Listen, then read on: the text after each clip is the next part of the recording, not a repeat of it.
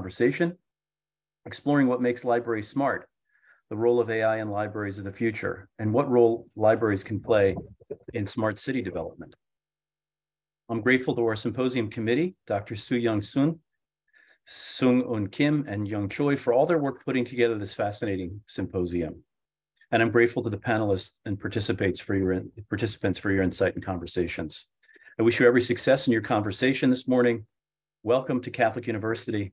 I know you'll enjoy the conversation and profit by it. Thank you.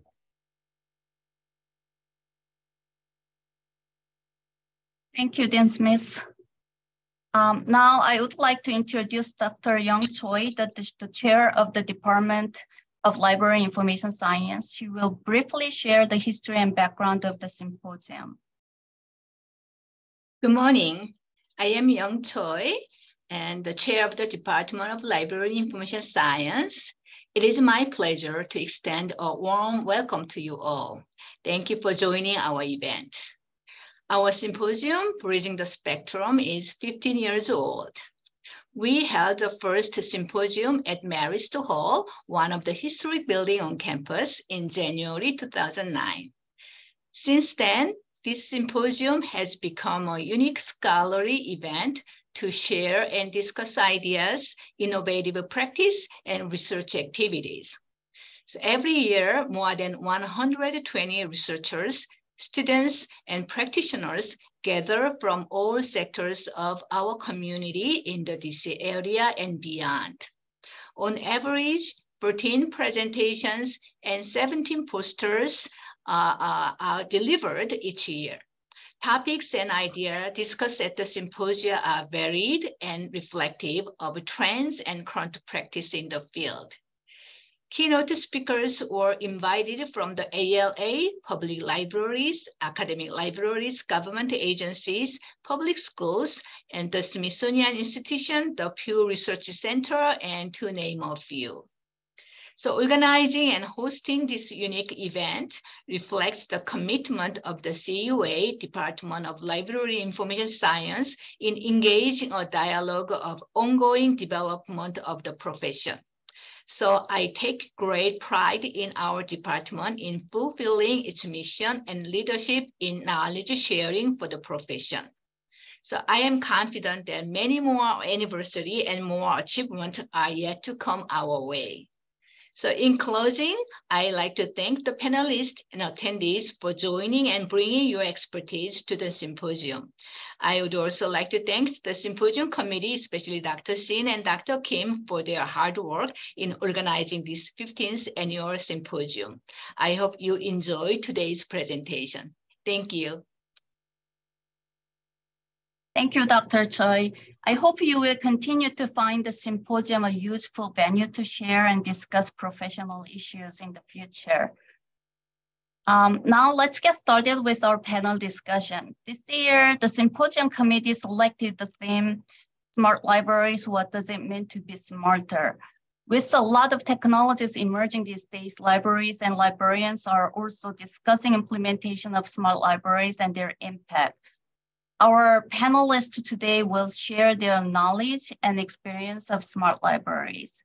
The first two panelists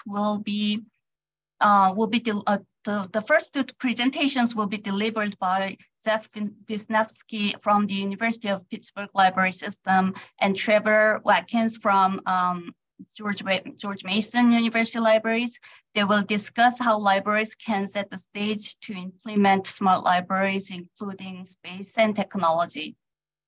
The second two presentations will be delivered by Lars Binau at the Technical University of Denmark Media Lab in Denmark and Tulga Buyanemek at SUNY Albany. They will discuss about their project on smart library implementation and its wider community impact. We'll have two Q&A sessions, each after two presentations. Please use the Q&A button for your presentation, your questions. Let's start with our first panelist, Jeff Wisniewski.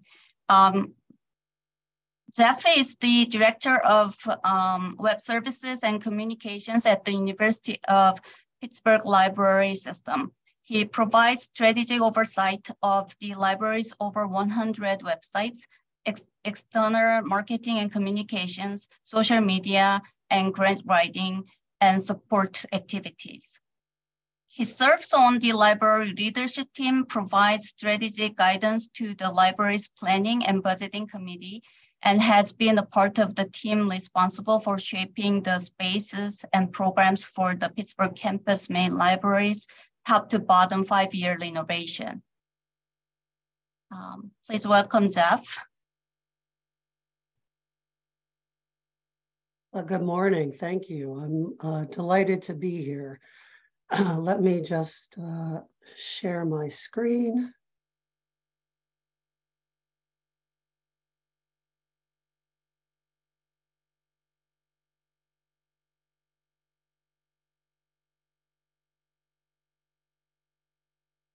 Okay, so I hope we can all see that.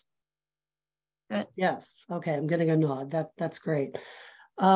So on today's panel, I think we're going to hear about some really interesting and exciting technologies, things like VR, AR, XR, artificial intelligence, and a whole bunch of other technologies that have the potential to have a really, really strong impact in our libraries and in our communities. And I think there is a temptation to sort of, want to dive in to the technology before sort of, making sure that the stage is set, that the particular technology, whatever it might be, is sort of appropriate for your organization and your community, is sustainable for the library and for the community, and will be impactful. So before my colleagues talk about the really cool stuff, I'm going to talk about the more boring stuff, which is how to sort of set the stage for the successful implementation of some of these technologies. So this is just a little bit about me. I think we covered all this in the introduction. So first of all, it's just sort of a definitional question. So when we think about smart library or smart city, I think we think about a particular suite of technologies implemented in a space. That space could be a library, it could be a city, it could be something else. And those technologies are generally things like, sort of different types of sensors, so audio sensors, visual sensors, activity sensors, so on and so forth. Technology like beacons that can send and receive information to people's smart devices, for example.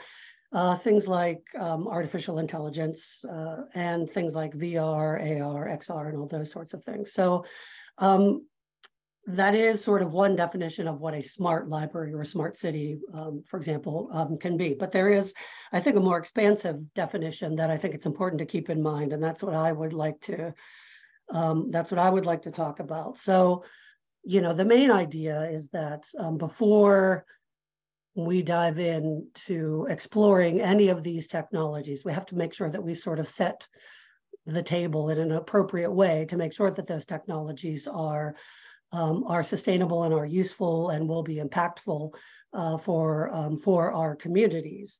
And in order to do that, I think there are a suite of sort of smart practices that it's important for libraries to sort of think about and implement and emulate before you even get to the point of talking about implementing any particular technology. And so, what are these practices?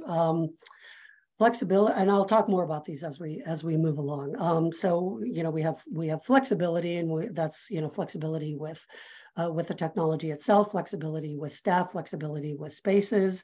We talk about data-informed decision-making, and I think it's important to point out here that we're talking about data-informed as opposed to data-driven. So the data that we collect via either these smart technologies or through any other means are one important input into the decision-making process. but shouldn't be necessarily prescriptive. So the data can help us make decisions, but shouldn't make the decisions for us. There is this idea of continuous assessment. So I think it's important that libraries move away from the annual or biannual survey of their communities, which is not to say that's not an unreasonable practice. But I think we should move closer to the idea that we are assessing continuously and using a whole bunch of different means and methodologies and assessing sort of at the point of service where we can. And again, I'll talk a little bit more about that. I think the idea of sort of the community as a partner, as opposed to a relationship where the library serves a particular community, is kind of a helpful reframing of that relationship, because I think that the community informs the library and the library informs the community, and if we're both listening to each other and in sort of a partnership, then we're setting the stage for really sort of successful futures.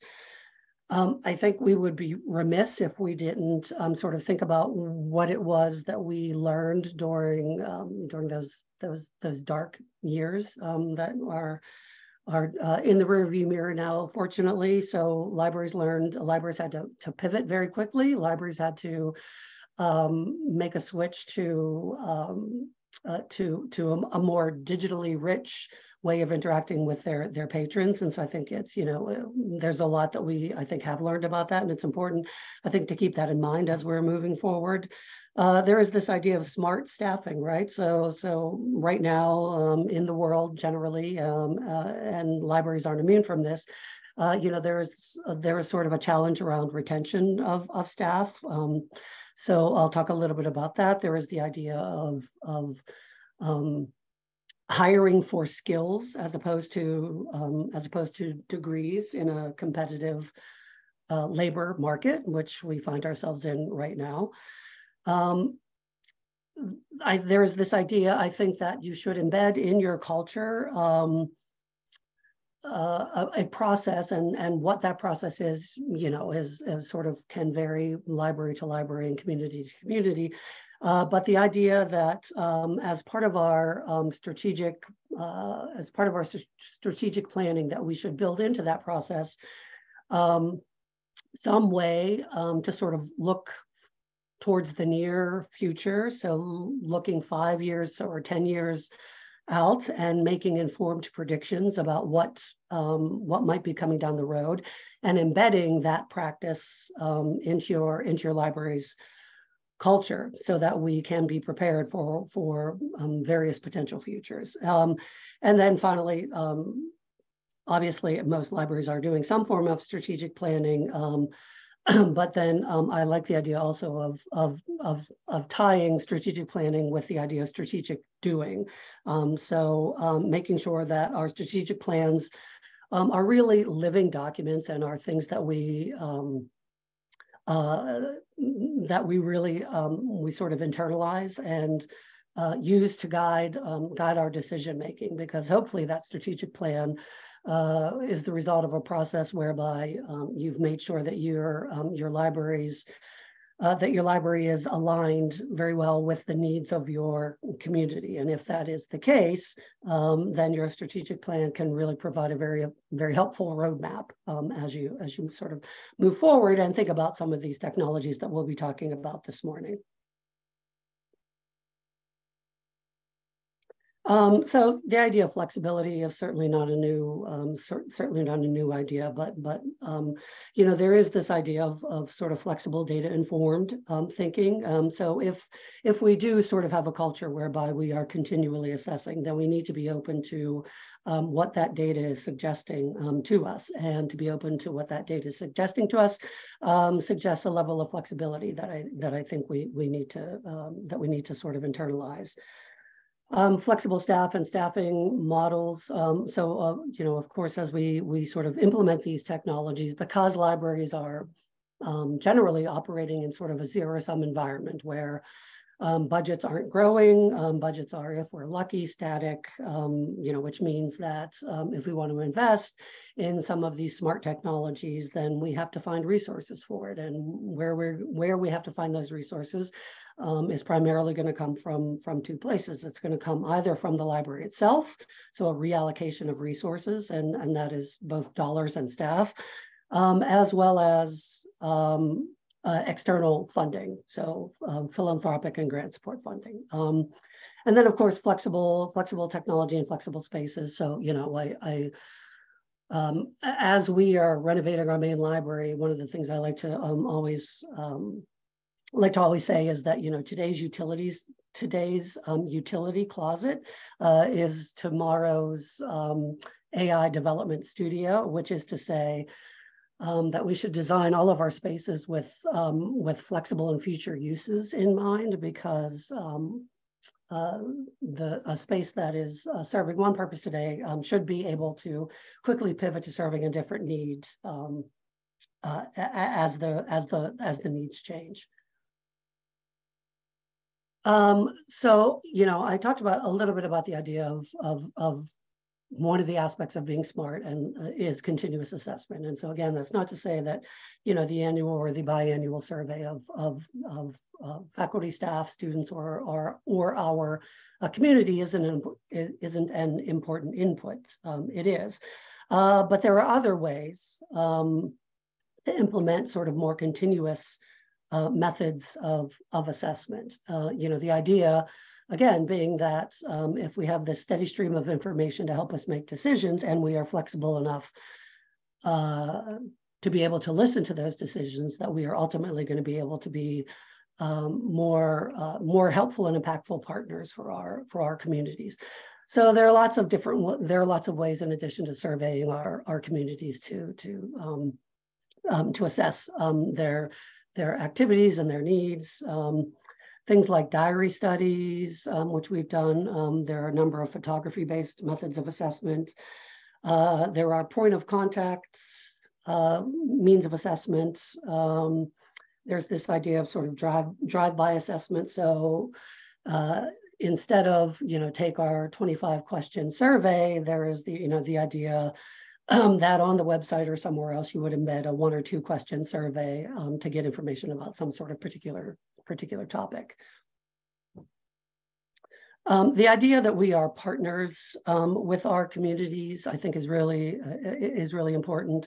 And so that is to say, just to make sure that there is a strategic alignment between ourselves and our communities.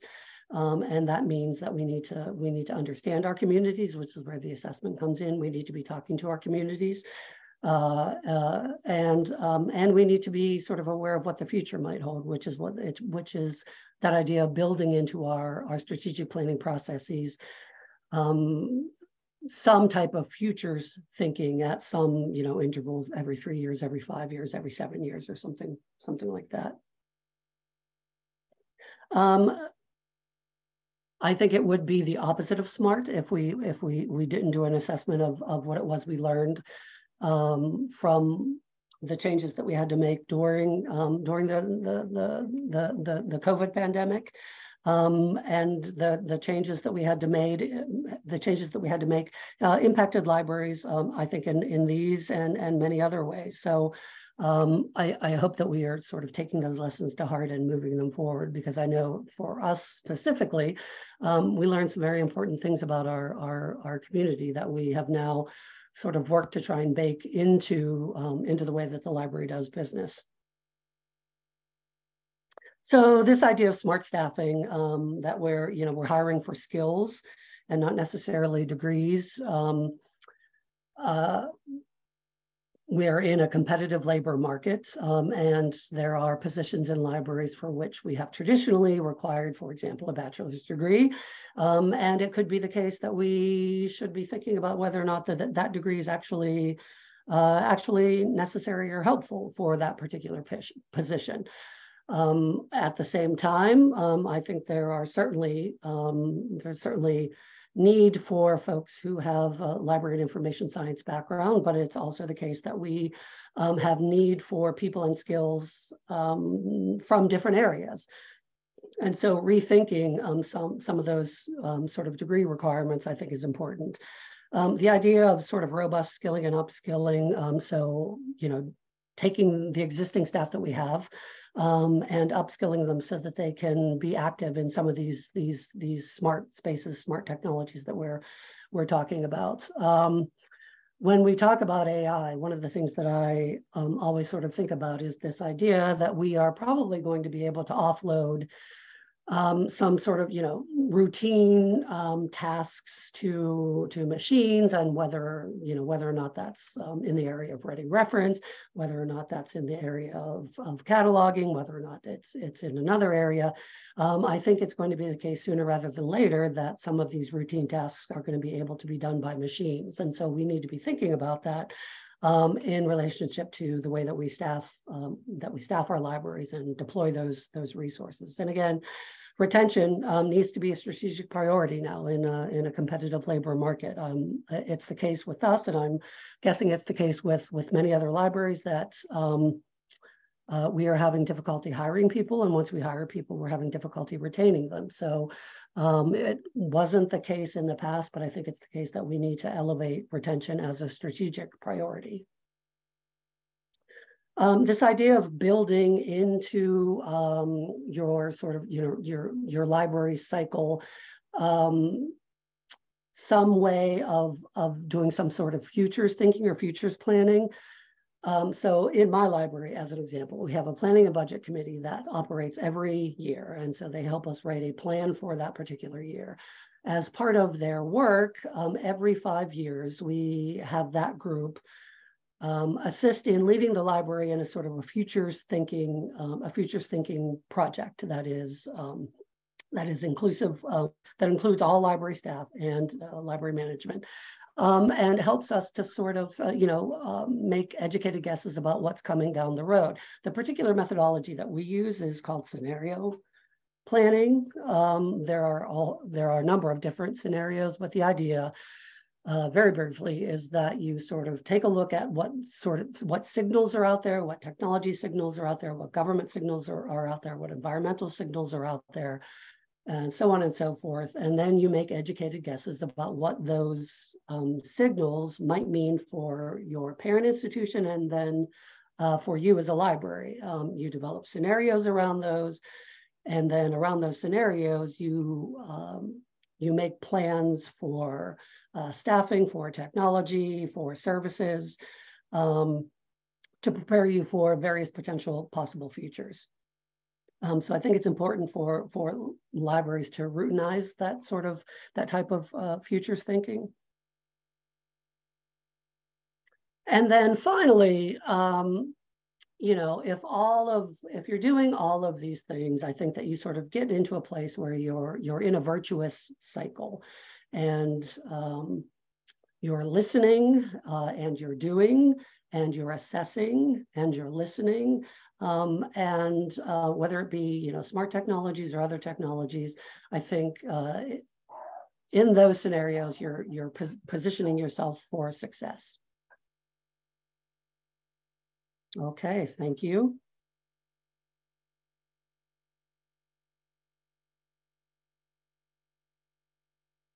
Thank you, Jeff.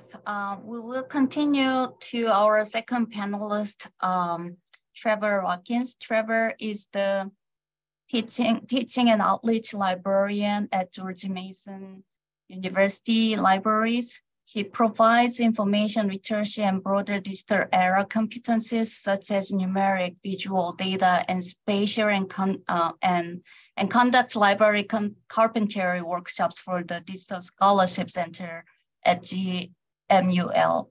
He is the technical lead and chair of the web committee of Project STAND. He is a member of the technical advisory group for the National Finding Aid Network, a collaboration between OCLC, the California Digital Library, Shift Collective, the University of Virginia, and the Cambridge Group. His research interests include AI literacy, human-AI collaboration, STEM librarianship, information literacy, integration models, and open knowledge diffusion tools. Mr. Watkins has co-authored published papers and presentation at conferences, and is an IMLS fellow for the IDEA Institute on Artificial Intelligence. In 2022, he was awarded the Kent State University iSchool Alumnus of the Year, and his current projects include the Black Squirrel GNU Linux operating system, cosmology of artificial intelligence, and Mason Library's orientation conversational agent. Please welcome Trevor for his presentation. Thanks, Dr. Soo-Young. Can everybody see? Can everybody hear me? Okay. Yes. Okay. So thank you for that wonderful introduction, and it's an honor to be here, to be on this panel with my colleagues. I just wanted to provide some contact information. So this is my email address, twalkin8@gmu.edu, and this is my phone number to my office in case you want to get a list of scholarship that I use to prepare for this presentation. Also, if you want to know some of the things that I am currently reading and some of the projects that I'm working on at GMU. So let's talk about some of the objectives of this presentation. Trevor, I think your view is not the presentation view. Oh, sorry. Sorry. Okay. And there we go. All right. Okay, so the objectives for today's discussion is to discuss some of the technology commonly used in smart libraries. I know that Jeff already talked about some of those. We're going to talk about artificial intelligence's role in the futures of smart libraries. What will the next generation library look like? This will be coming from my perspective. And then current projects that I'm working on relative to this talk. Learning outcomes. So after today, you should be able to describe technology commonly used in smart libraries, understand AI's role in the future of smart libraries, and also understand how AI can transform libraries into intelligent, dynamic, efficient, and accessible institutions. All right, so you're going to obviously see some commonalities in our presentations regarding technologies in smart libraries. So I'm going to discuss more in-depthly on a few of those. So when we talk about smart technology, you have Internet of Things, and with IoT, there are obviously several definitions for IoT, but when strategically designed for the purpose of creating a smart environment, and in particular a smart library, I would define it as an ecosystem of heterogeneous interrelated things that could be sensors or beacons, sensors or technology with built-in sensors. Something that Jeff talked about. Some examples of that would be the Raspberry Pi, Arduino, antennas, RFID tags, etc. They all have the ability to transfer data, whether that's library usage or patron behavior over a network, whether that's Bluetooth or the internet for further analysis. IoT can be used to create smart spaces by monitoring and analyzing how libraries are used. One really good example of this would be computer space or technology-enhanced workspaces. So what I mean by that is every academic library, public library has computer labs, and they also have technology-enhanced workspaces. In some of those institutions, they have large desks and they have large monitors that strategically placed around the library where patrons or students can come in, they can plug their laptop into that, whether it's a double monitor setup or if it's a single large monitor, so they can have more real estate to do work, whether that's programming or art, whatever that may be. But imagine being able to look, open your cell phone and in real time see whether or not any of those spaces are actually available. So if I'm a student and I'm on campus on Monday, Wednesdays, and Fridays, it'll be important for me if we had that technology to be able to look up the library and to see what workspaces are actually available. A student can kind of structure their schedule based on that. Same thing with any faculty, and same thing with public libraries, if patrons are coming in. That's one of many ways that IoT can be used. Also, smart lighting. You can adjust the lighting in the library, and most public and academic libraries have this already, where that's based on the time of day, the amount of natural light that comes into the library, and patrons occupying that particular space. That saves the library money and energy costs. And I know for a lot of you, the current energy utility bills have certainly skyrocketed. So I've actually used some of this technology in my own home to save energy. You also have smart parking.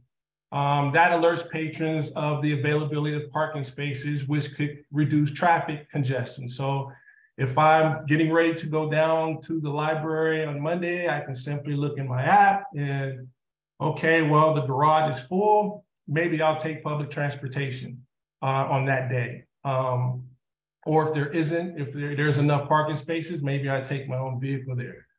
VR, virtual reality. Many libraries have, and they're beginning to actually create virtual tours. So you probably see this already if you're looking to buy a home, or if you're, looking to buy an apartment, you see some of those virtual tours. So libraries and universities and some public libraries are starting to integrate this into on their website, and patrons can actually don a VR headset, which allows them, it allows them to sort of interface with the library in a more creative way, in a more engaging experience. Augmented reality, which I'm going to talk about a little bit more when I talk about AI's role, has not really worked well thus far. There's an article written by Carly Spina about how augmented reality was being utilized, and this is probably like 7, 8 years ago. And there were two specifically that she touched on, which was Shelve AR and Arisma. Shelve AR was actually developed by the Miami University Library. They had to discontinue it because Amazon had a patent that they would have infringed upon. And then you had Arisma, which the University of Houston downtown were actually using it for that purpose. HP acquired that, and then like most corporations or IT tech companies, they'll acquire that tech and then they'll sit on it and they'll discontinue it if they can't find a use for it, or if it is if it's sort of in opposition to what they're trying to do. But those applications are usually have been discontinued, or they're left in software limbo. And what I mean by that is there is no developer that's actually contributing to that software. And so maybe it may be sitting on GitHub somewhere, and I think Shelve AR, you can actually contact them if you want to actually get the software, if you want to try to continue it. But the problem would be trying to navigate around Amazon's patent for that. You also have digital signage, which is used to market library events, resources, and services, which are strategically placed around the library as well. And then, of course, AI, how it's generally being used in libraries to improve search, personalized recommendation, and automation. So integrated library systems. So if there's anyone that's in the audience right now that are systems librarians, they know what I'm talking about. Or if you are going to become a systems librarian in the future, this is one way that you can use AI to actually automate tasks within the ILS.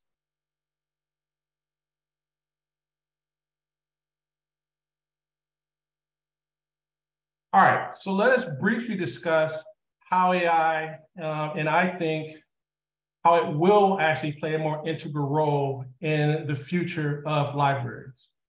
So most public and academic libraries are consistently trying to figure out what they will look like in 5 years, right?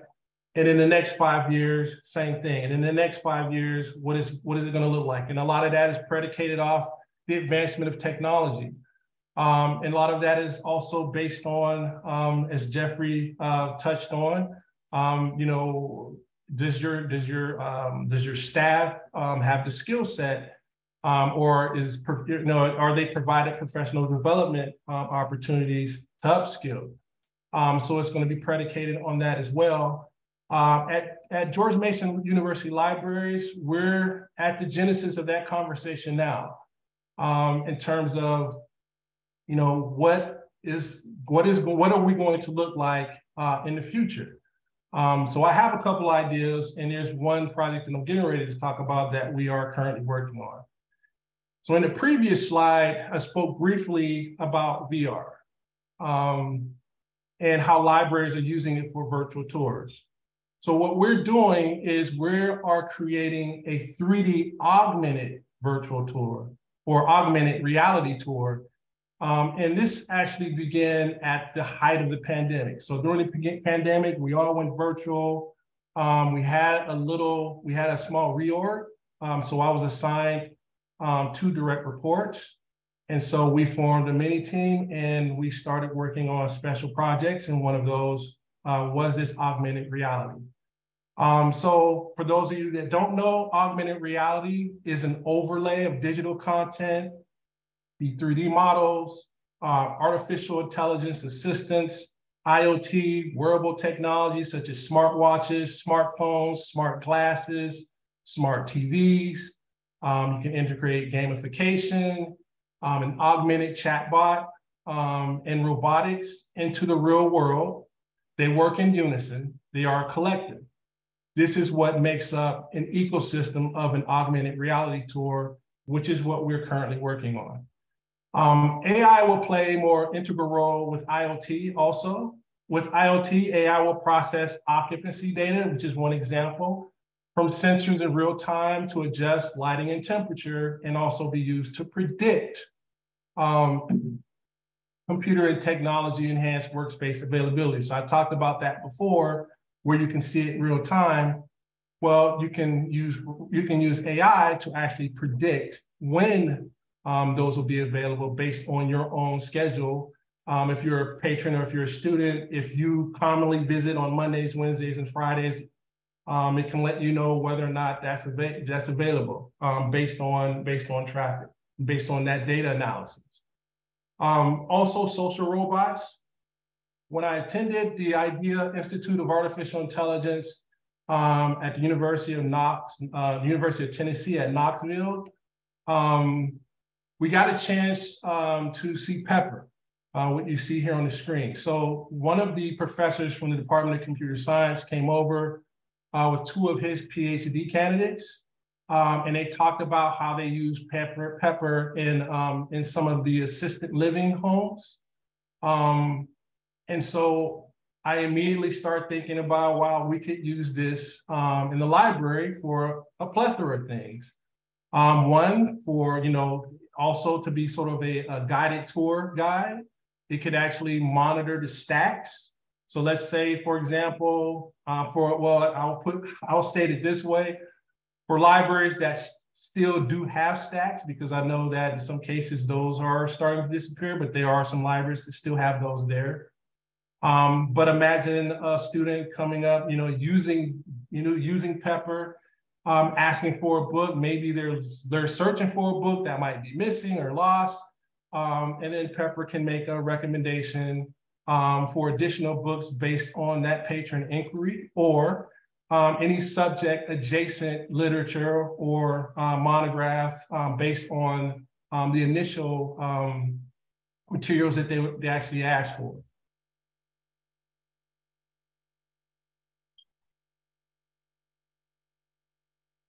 Now I'm going to talk a little bit about some of the projects that I'm working on. The AI cosmology, I started this prior to starting at George Mason University. Before then, I still do consult with public libraries and academic libraries about how to use AI. And so one thing that myself and the people that are involved in this project, we constantly hear about the misrepresentation of AI, not really understanding what AI is. And so what we decided to do was work on a public-facing software visualization system of AI by tracing the genesis and the origins of the major schools of thought of AI. So it gives sort of a historical overview of AI. Also, how is AI being used in society based on that particular topic? So if we're talking about cognition, or if we're talking about heuristics, or if we're talking about inference engines, machine learning, neural networks, how is it actually used practically in society? And so that's one way that you can keep the public informed. As you probably all know, ChatGPT is here, GPT-4 is here. We're actually using it in our augmented reality project. But I think that kind of shook society to its core. You have some countries that are now banning it. You have a lot of, I think Elon Musk just came out and he signed a petition to actually ban AI. And I think people are looking at a lot of the negative aspects of AI. I think obviously they're there, but there's still a lot of potential for it. But I think a lot of that just comes from ignorance, meaning that they just don't know really the ins and outs of what AI is. And so this is what this project is about. And the next is Black Squirrel GNU Linux. So I write again before coming to Mason Libraries, I worked at another institution where I began developing this operating system. So this operating system is for libraries, museums, and archives. I'm probably about 1 year away from completing it. The pandemic sort of disrupted it, and also I had a house fire, so I lost a lot of data, so I had to reconstitute that. But it's going to include security and privacy, data preservation and curation, records management, all of it AI enhanced. And then the highlight of it is computer homeostasis. It's called TAMI2 and TuxFace. So I'm also working with a company that specializes in AI software development. And so they're building the front end, and I'm assisting with the back end on this. And so it basically analyzes log files of your computer, and it tells you whether or not, what's wrong with the machine. And there's a lot more that goes along with that.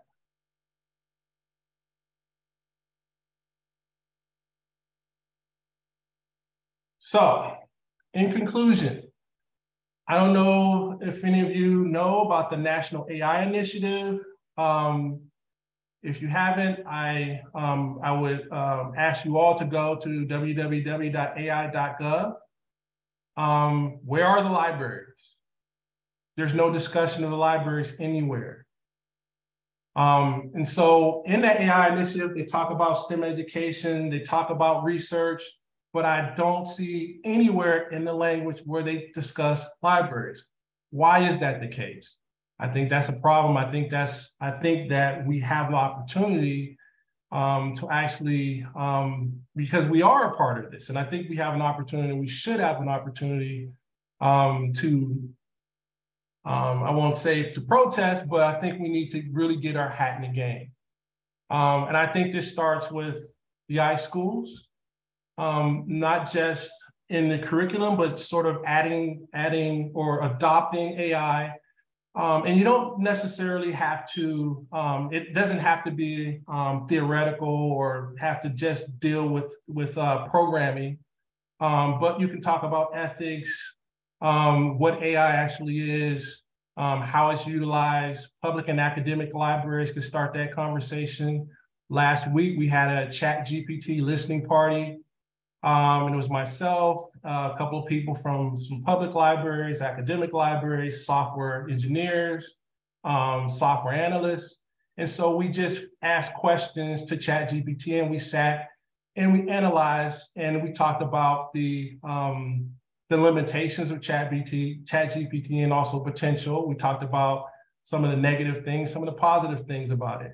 So I think having that conversation is important. And I think library orgs like ACRL, ALA, IFLA, which I've now seen, they are engaging. I'm actually going to be speaking on a panel at ALA this year about ChatGPT. So I see that there's some movement there, and I'm happy to see that. But I think most importantly, one thing that libraries can do to get involved now is to create a library sandbox. And so what I mean by that is a contained virtual and on-premise environment. So that is virtual servers, that's on-premise servers or workstations, and also the technology that would actually, be used. That's separated from the university's technology ecosystem. So for example, at GMU, I have my own internet. I've brought in my own servers. GMU has given me some of the equipment that I've needed, and I've had to purchase some of the other stuff myself, and then I'm seeking a grant to get the other things. But it's great for the purpose of theoretical and practical research on existing, emerging, and future technologies. And so again, whether you have staff or faculty that knows how to program or just interested, I think it's important that this is something that is done in the future. And this is something that I'm trying to kind of push, it's baby steps, but we're sort of getting there.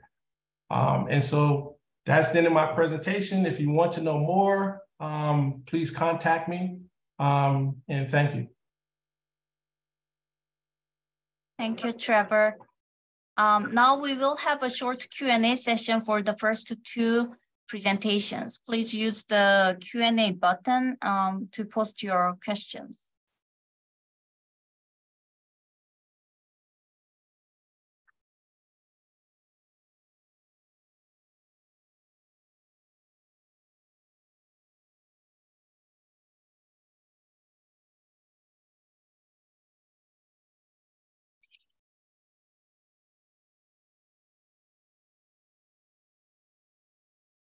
Any questions are welcome from audience, including other presenters and also committee as well. So please share your questions in the Q&A.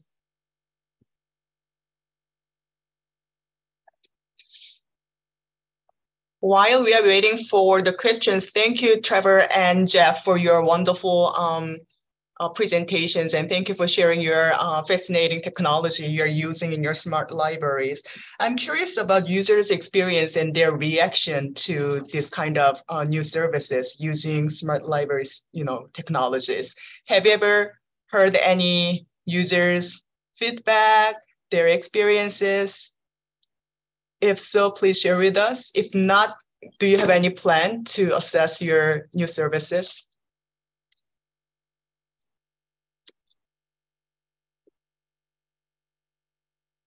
Well, I'll jump in here. So at my library, we've piloted an occupancy sensing. So I mentioned that our main library is under renovation. We are close to being done. So we have 4 of 5 floors are completed.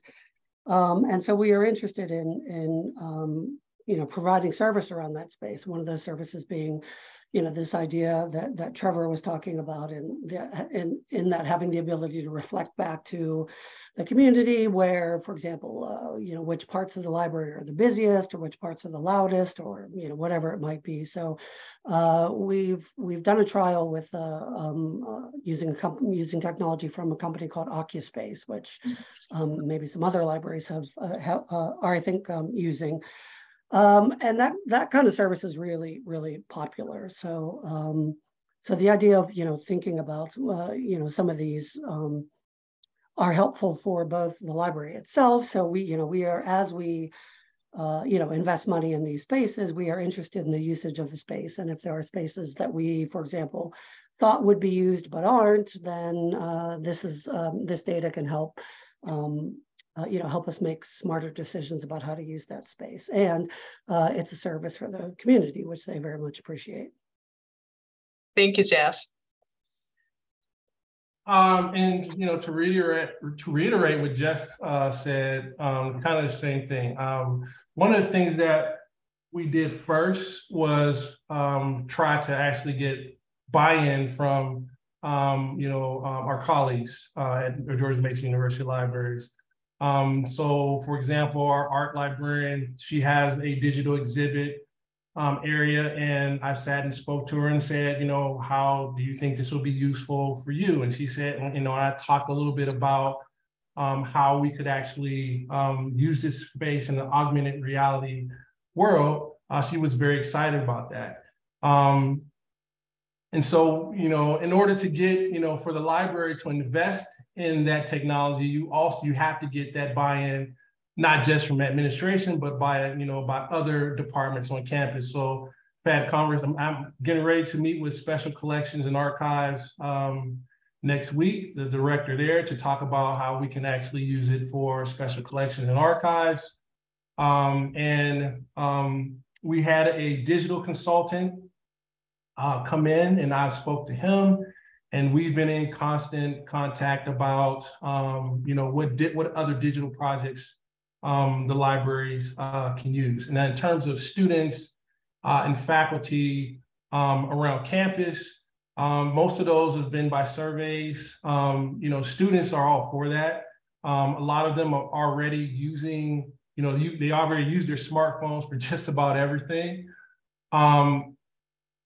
Not very many people use smart glasses. So I think it's one of those things is if it's actually available and we're not asking them to purchase it. So let's say they come in, if you want to actually don it on, I think that's a topic of conversation, or buying or purchasing the VR sets. There are some students that have to have that if you want to do that. Everybody has smartphones. So there's a lot of wearable technology that a lot of students have used where that will actually be beneficial to them. We're certainly going to build some assessment on the back end. One way you can do that in the tour is through information literacy quizzes or gamification. A lot of our libraries have been using gamification for a while now, but actually, using it more immersively is one way that I can think of that we'll use for assessing this technology. But that's certainly something that we're looking more of, and we're going to develop as we move forward. Great, thank you, Trevor. And we are receiving very interesting questions from audience here. The first question is, Trevor, for those new to AI, what books or articles do you recommend we read for a good basic introduction? Can you think of any one or two resources to introduce? One really good book is Algorithms of Oppression. It's a really good book by Sophia Noble.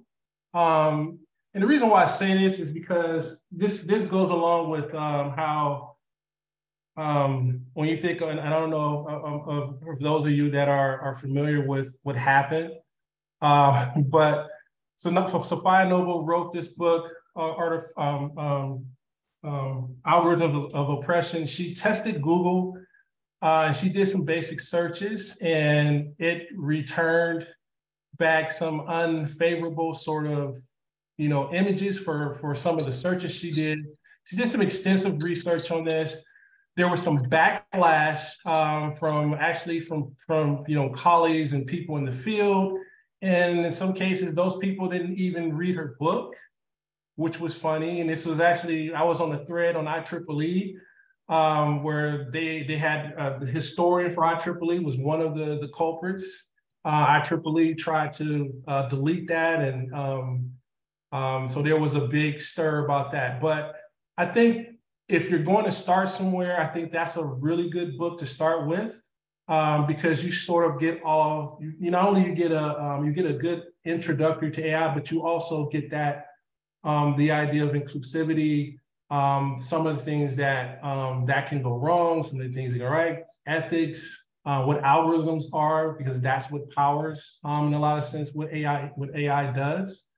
And so I think that that's really good. I think also, if you are a student, join the ACM. I'm a part of the ACM, that's the Association of Computing and Machinery. They have a SIG AI group, which I'm also a part of. That's a special interest group of artificial intelligence. There's a plethora of books in there, articles that will get you up to speed. There are videos, and there's conferences. Some of those are virtual. They have in-person. Same thing for IEEE, Triple AI. There's a lot of assist. iAssist, there's a lot of resources that you can get from there. Thank you, Trevor. And next two questions are related to Jeff's presentation, and it's about a degree requirement and skill set. And Jeff spoke about skill set over degrees. What do you think about contributing to the curriculum development so that the library states what it now expects and needs from its employees?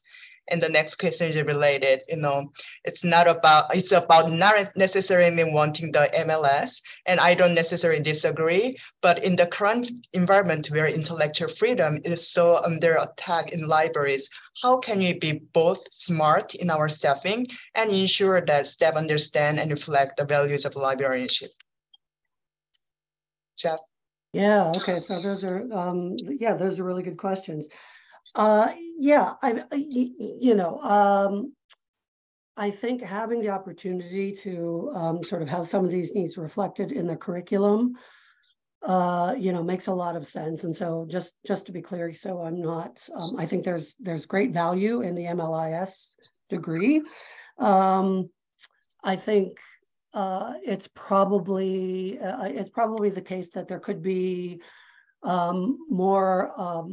more opportunities within some of the curriculum for, sort of external practicums and other skills development that could potentially contribute to the degree. But one of the things that we learned in library school are, we sort of learned about the core values of libraries, which are, more important, I think, than ever. So that's not to say that those core values aren't important, but I also think that those core values should be embedded in the culture of your organization. And so if somebody comes into an organization without an MLIS degree, I would hope that through the culture that they would come to, sort of come to recognize that these library values are an important part of the way that the library does business.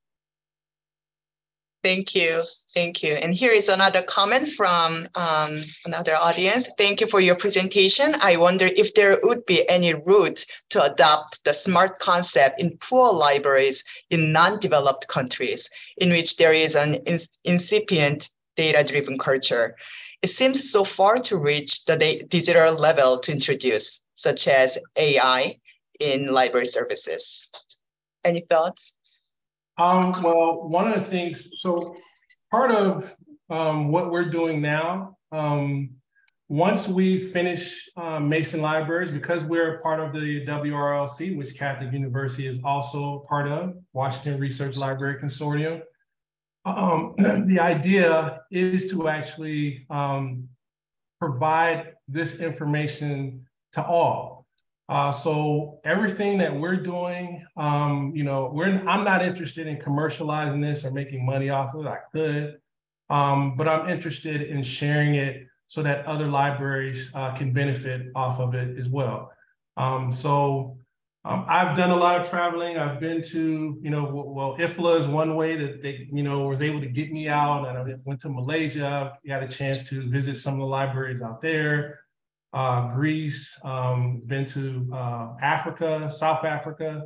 So I think that, once we have this information available, we'll have the information available but it's going to be released to the general public, so everyone will have access to it. Yeah, let me just add, so a couple of things. One, I think, the idea of being smart. One of the things I think was hoping to communicate was, the idea that a lot of these practices, in a way, don't have anything to do with technology, right? So a lot of these practices are and can be analog and operate outside of the digital realm.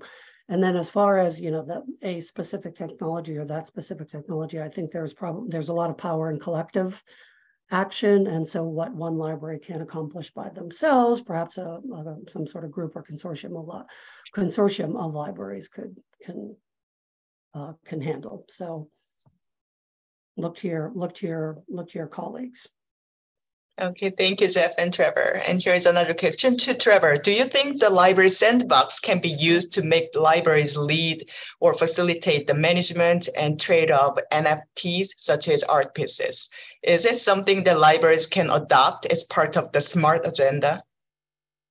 Great question. Non-fungible tokens. That's been quite the conversation. And I think that if you have,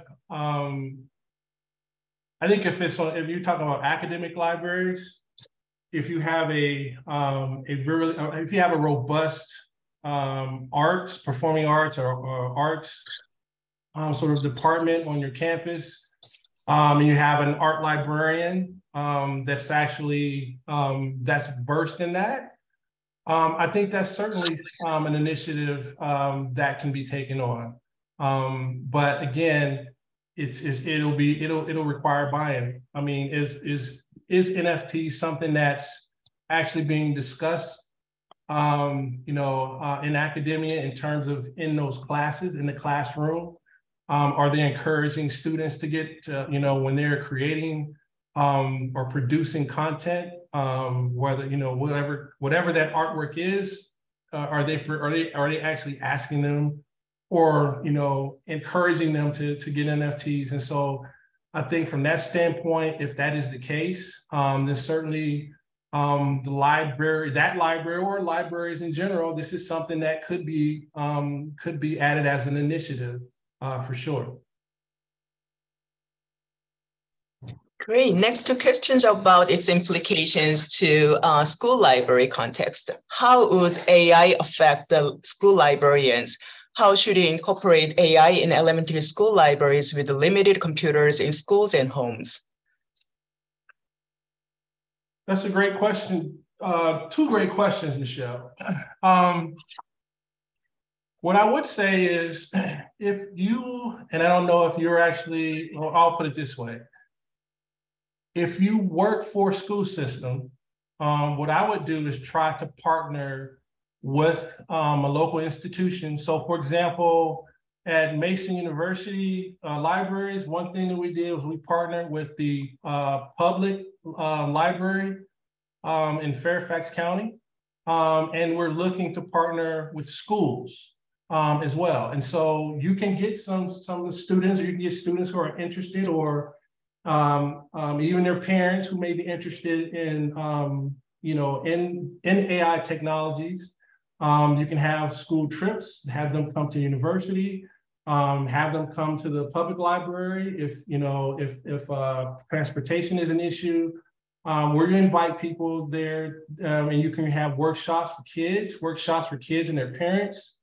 I did a Python workshop at the Sherwood Public Library, which is a part of the Fairfax Public Library, when they opened their makerspace. And there were a lot of parents there with their kids, and I just went over the basics of Python and found out that there were actually two parents there that were software engineers. And they found out a way, they saw that his daughter was really interested, and now that's something that they're bonding over. And so this is right before, like 2 months later, the pandemic happened.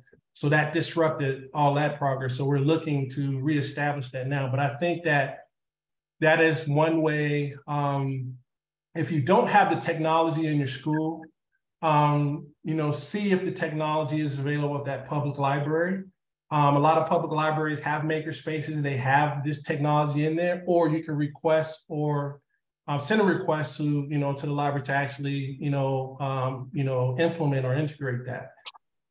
So I think that those are some of the ways you can do that. In terms of school librarians, same thing. School librarians that are in the iSchool now, or in the process of, you're in the iSchool and you want to become a school librarian, or if you're a school librarian now, I think that you need to just to learn the technology.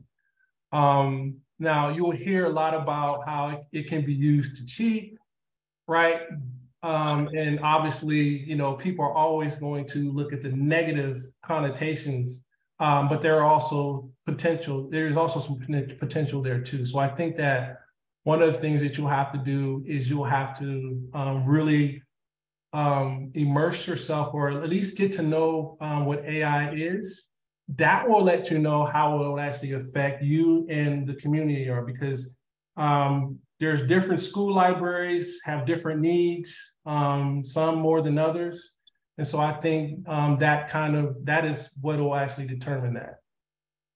Yeah, let me just add really quickly. I think libraries generally, and I think especially school libraries, have an important role to play around AI literacy, right? So the technology itself aside, because this technology is going to be so pervasive, especially if you're talking about working with school-age children for whom this technology will be a part of their everyday life. I think, the idea of developing literacies around artificial intelligence is something that every library can do, and every school library, I think, can play an important role there in just educating kids about, in the same way that we do general information literacy, developing curriculum around artificial intelligence literacy.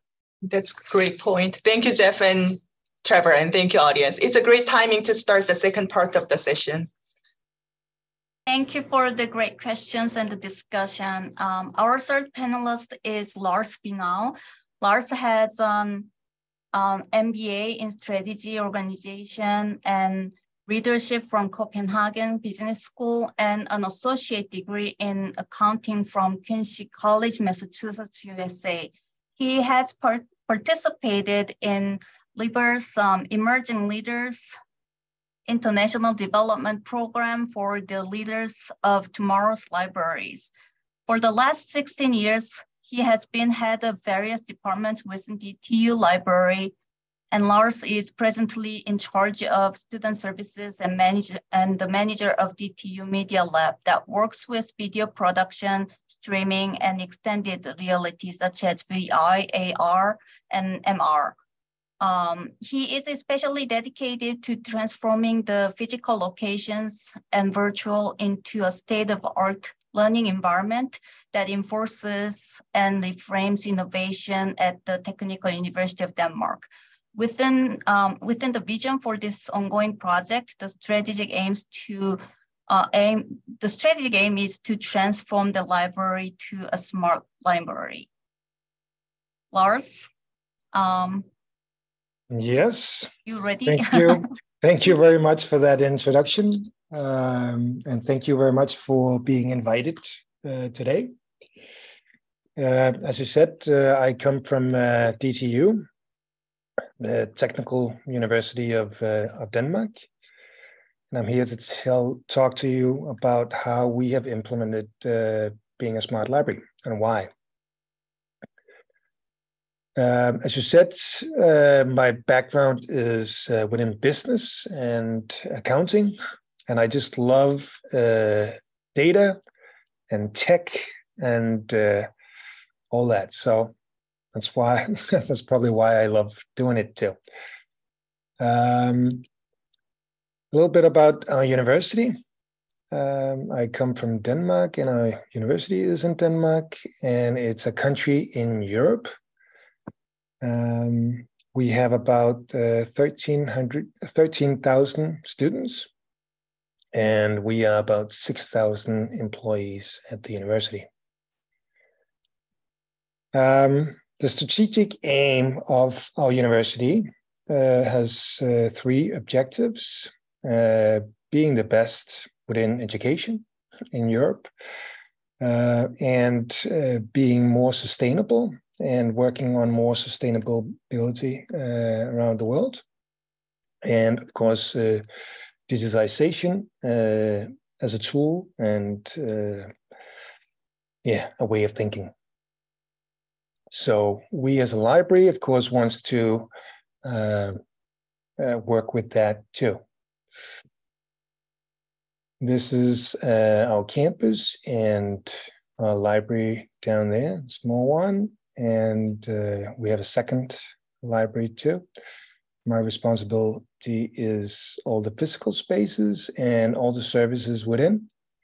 So the smart library is very much about that. As you said, I'm also in charge of our media lab that live streams and records lectures at our university and does all the video productions at the university. And as you said, we're also experimenting a lot with using XR, extended reality, within education. So the agenda for the next couple of minutes is why we started up Smart Library, the implementation process, a few cases, and some final notes. 50 years ago, our library was built, and it was built in concrete, and it was primarily to store books. That has changed a lot over the years. So now the library is not really for books, but for people. So we took most of the books about 20 years ago and put in the basement. The rest of the books we actually burned because they were doubles of what everybody else had. So you could get it another place in Denmark. But the learning paradigm changed, and we went from the lecture hall and one-way communication to a more group-oriented studies. And of course, we needed a space for that at the university, and a good place to do that was at the library. But as I said, it was a concrete building built for books. So a lot of challenges appeared. First of all, we opened up 24/7. And we found out that this building was not safe. It was not safe to be in because so many students showed up and started using the premises. All these people that came in, there's about 2,500 visitors a day in the library. They create a lot of heat. And our ventilation systems were not ready for that. Also, a lot of people create a lot of smell, noise, and the lights. That was only built so you could be able to pick a book from the shelf, and not really for reading. It was about 250 lux. And a good light is about 450 lux for reading.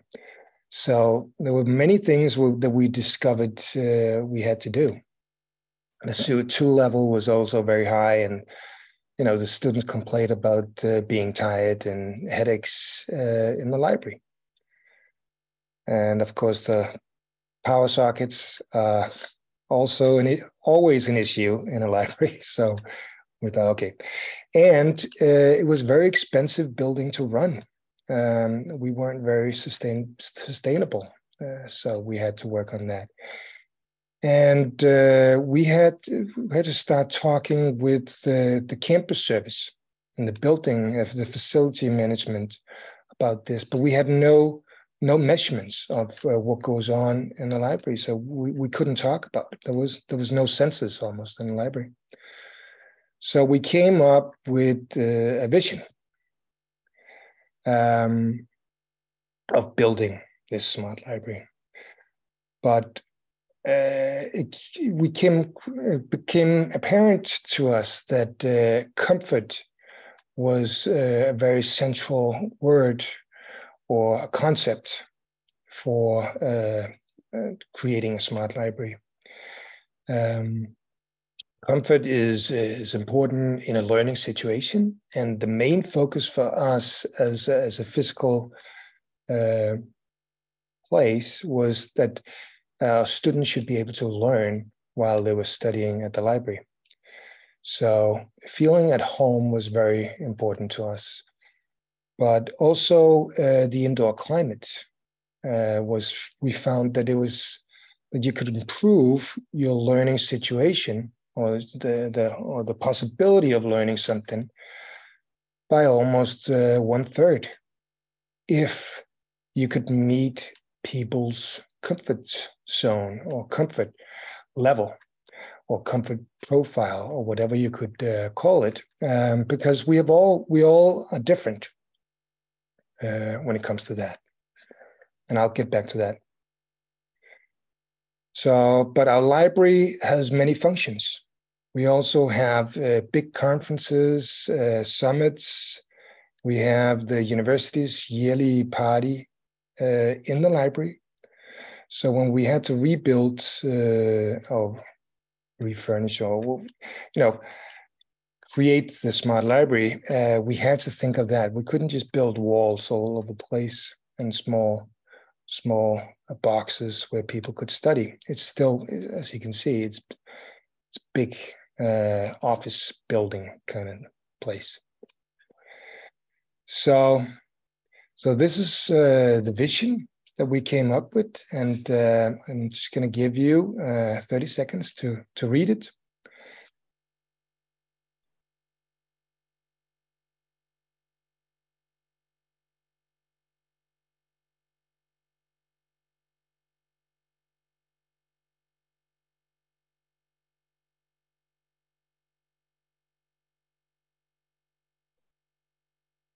So the most important thing here is that we're taking the library to another level, creating an indoor living lab. And I don't know if it is, but I think maybe it might be the biggest indoor living lab in the world. It's 5,000 square meters. And we can study everything that goes on in the library. We can follow everything. We have data on everything. So it's a way of studying what goes on in a real life place. And it creates data that students and researchers can work on, and we're boosting the chances of learning. So in the summer of 2017, we started renovating the library, and this is how it turned out. And you can see the cable channels and the lighting in the ceilings. I'll get back to that too. So new acoustic ceilings all over the place, also on all the concrete walls. A new ventilation system that can change the air 4 times an hour instead of 4 times a day. 500 extra sockets, and of course, everything that is needed for the safety of all the people in the library. And we also installed dynamic lights, like we heard in the previous 2 presentations. And this is possible. It was LED lights, and it has saved us a lot of money to put in LED, and it adjusts when it measures the light outside. So it's reddish in the morning, and it becomes bluish in the afternoon, and it becomes reddish again at night. Because it follows the rhythm of the light outside, or on the Kelvin scale. So and it's supposedly very good for our mental health, that when we're inside, that the light follows the light outside, because it's very important for our schedule in our head. So besides that, we have the 2.5 kilometers of cable chambers, where it's possible for students and researchers to put up their own sensors, very easy, with power sockets and everything. And we've divided everything into 27 zones that I'll get back to too. And of course, and then we're trying out with the manual zones where you can adjust it yourself. There's much to learn about light. Yeah, well, I won't get into that now. We have put up a ton of sensors all over the library, and this is some things that we measure. So we can practically measure everything. We also measure pollen. So if you're allergic to pollen, we can show you where's the best seat in the library if you want to have, if you want to study. So this is one of the maps we have of where the sensors are placed on one of the floors, on the ground floor. And this is our strategic focus within the library. As I said, the main focus is our learning environment. We want to make it as easy as possible for students to learn something when they study in the library. And that means meeting their comfort zone. And we also want to develop their data skills. And we want to be able to talk to facility management and save money, and not just with them, but also within our own staff. So first, the learning environment. Our ultimate aim is that when students come into the library, they should be able to find a seat that fits their comfort level. I believe in the future, we'll all have a comfort profile built on machine learning or AI from whatever rooms we're in over time, maybe from our home too, that follows us. So that the room that we walk into knows what comfort profile we have. But to start out with, we'll have screens and stuff so students can find what meets their comfort level. Or they should be able to adjust the level around their seat so it meets their comfort level. And this also means the economics of their seats and how they're sitting. That's very important too. So we've created this dashboard that students can use to see where in the library it meets their comfort, and if the CO2 level is bad in one level, in one area of the library.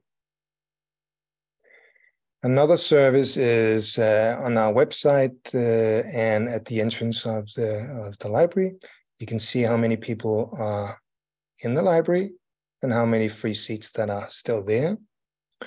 And you can also see a forecast of how it will be on the different days.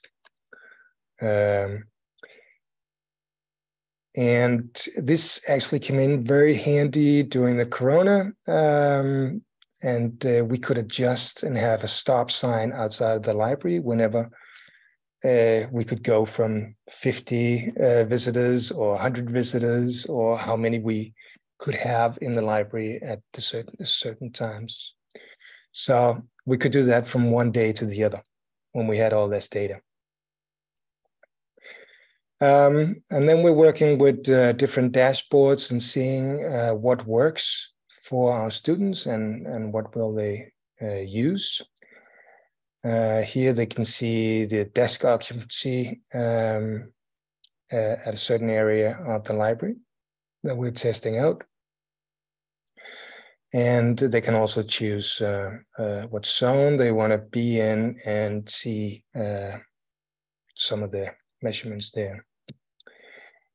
We've also built an app, and this is our way of creating the first app that runs on live data. But our data is available for the students to create their own apps. So they can, on top of all the data, they can create all their own app within Microsoft Power App that fits their needs.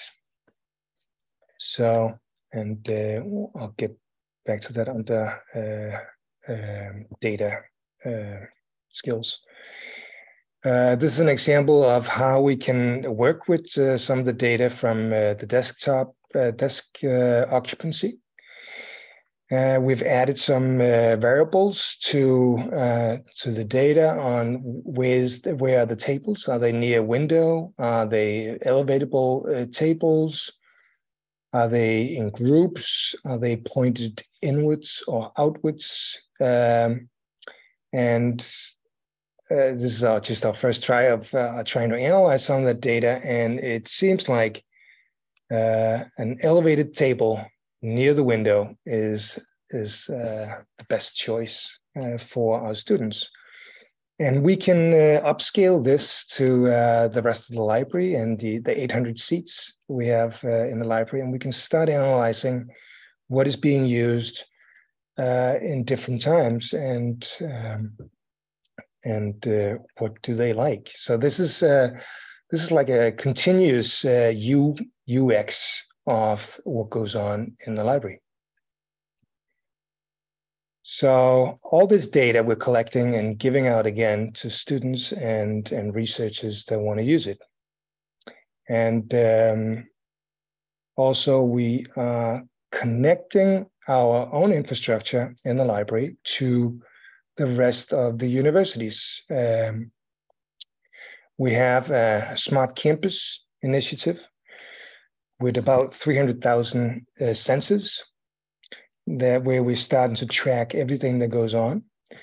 So, and we will be a library where people can come and get data instead of books.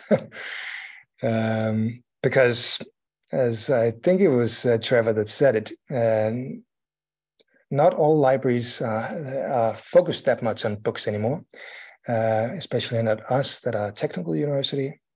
99% of everything that we have, or 99.9, is digital. So, yeah, and we're using all the possible technical infrastructure so that our students can come with their own sensors and they can hook up to our infrastructure right away. So this is a little overview of the technical infrastructure. Just the sensors are hooked up, and we're using Microsoft Azure and just an SQL database. And on top of that, we have live data that we can use through Power BI for dashboards or Power Apps. Once a week. I'm a bit mindful about the time. Yes. Okay. I will go quick then. We have workshops where people can work on the data and work on XR. And we have students doing master thesis and we put those into our library system so they're accessible there. And the data we put into our data repository for research data. So, and working with the facility management, of course, we can use that to use the seats better.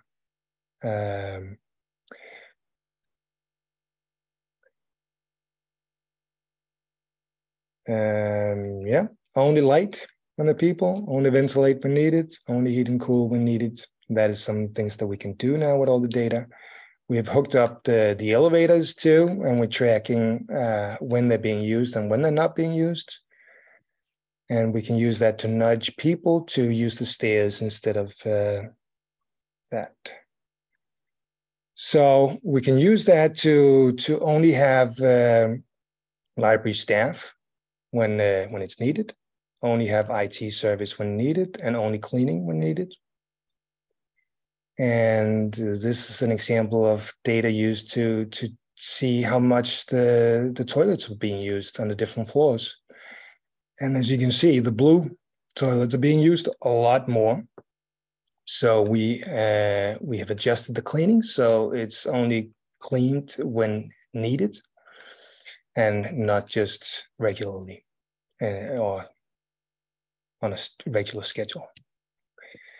We are working student projects in AR and putting the data into augmented reality so we can find the sensors, and working with researchers on the light situation in the library and the ability to concentrate and learn better.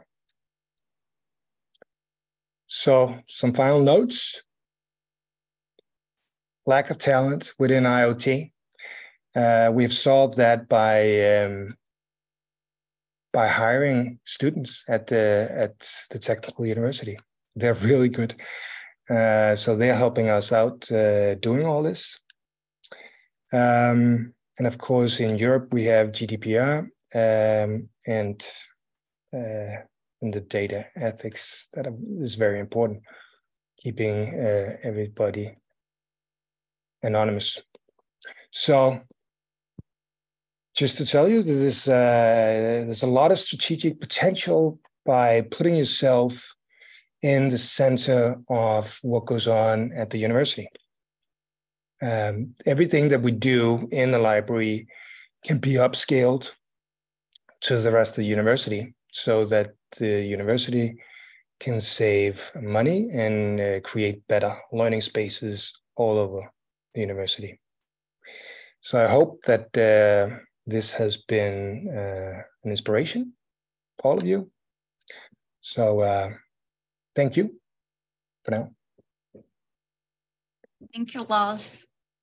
Our next panelist is Tolga Buyanemek. Tolga is a PhD candidate in public administration and policy. He also serves as a graduate assistant for the Center for Technology and Government at the University at Albany. His research interests include, but are not limited to smart cities, digital transformation, and social innovation. Please welcome Tolga for his. Thank you. Thank you for the introduction and for invitation. I'm honored to be here and joined by such an impressive panel.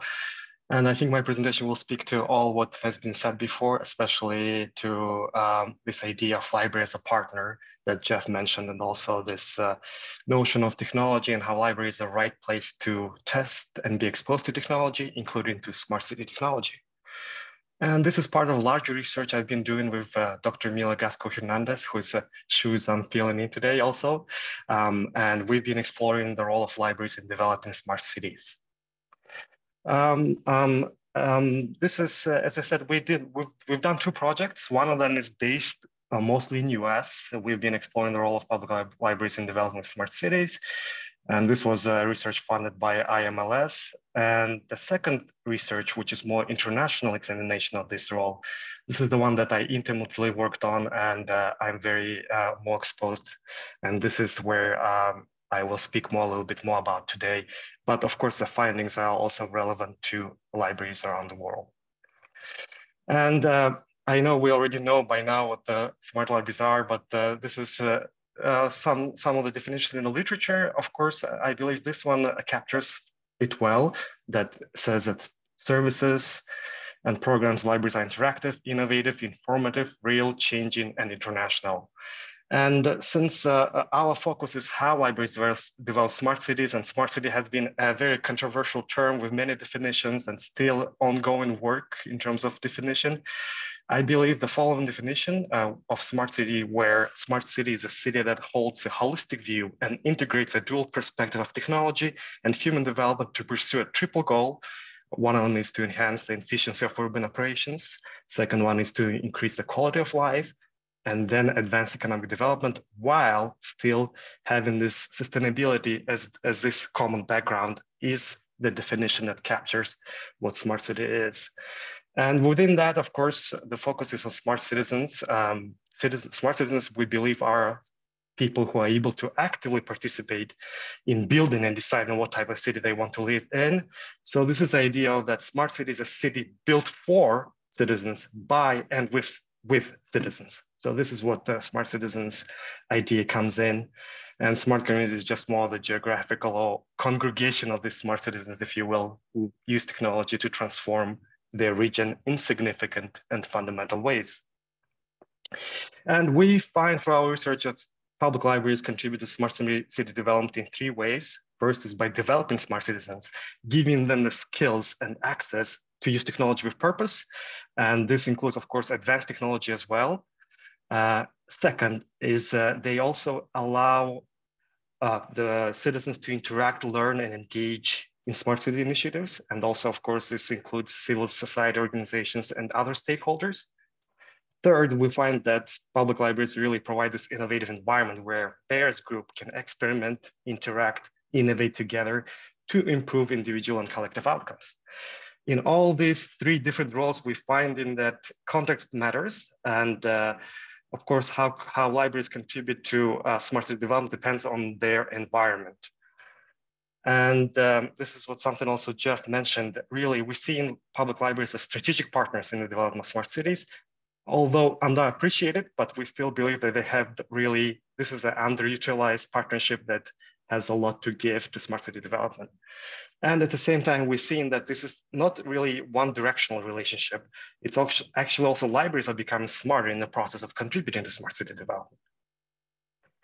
And this is more going into the findings. As I said, the first role we see that libraries develop smart citizens, and how smart this understood, of course, varies by the context. In some environments, in some libraries we studied, this means providing people with access to technology and digital skills so they can really impact all the decisions that data technology is used to define services and the environment. So from that point of view, one of the interviews said that you cannot really have smart city without smart citizens. But how do you have these smart citizens? You give the people ability to really chime in on all the data decisions and data collection decisions that are happening and affect their life. And of course, I think Lars talked about this before. Some libraries are really involved in being the bridge, allowing different groups to learn more about emerging technology and really serving as a platform for digital education. Again, this is the purpose of making those stakeholders improving the ability to be involved in defining what city they want to live in. We also find that in some cities, the building digital skills is really part of this mandated charge to improve literacy and expand people's opportunity to advance. So here it's more the understanding that developing smart citizens is all about formal and non-formal education.